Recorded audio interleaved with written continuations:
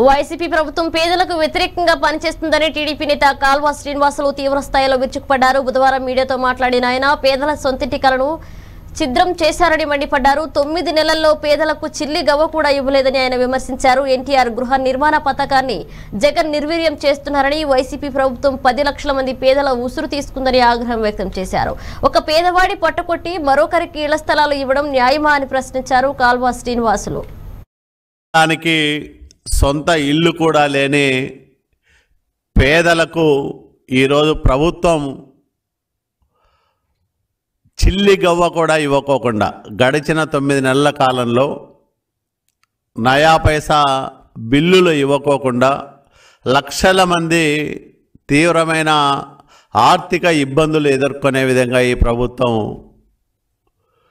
కుట్ర చేసింది. ఒక రకంగా చెప్పాలంటే ఎన్టీఆర్ పేరుతో ప్రారంభం చేసిన గ్రామీణ గృహ నిర్మాణ పథకం ఆంధ్రప్రదేశ్ రాష్ట్రంలో అద్భుతమైన ఫలితాలు సాధిస్తున్న క్రమంలో ఈ గృహ నిర్మాణ కార్యక్రమాన్ని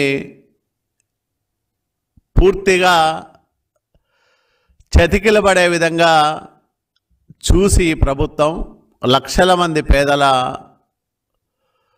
సొంత ఇంటి కలను ఛిద్రం చేసింది. ఇది నిజంగా చాలా దురదృష్టకరం.